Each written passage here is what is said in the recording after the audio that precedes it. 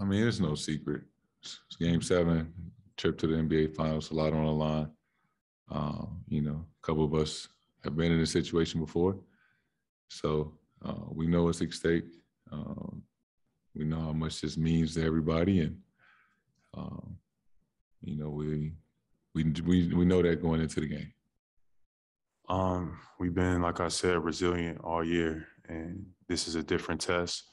Obviously, this game hurt to lose on our home floor, but we got to have a short-term memory and come out. That team over there is hungry. They are experienced. So we got to come out ready to go and almost just forget about last game and come out and have a great mentality.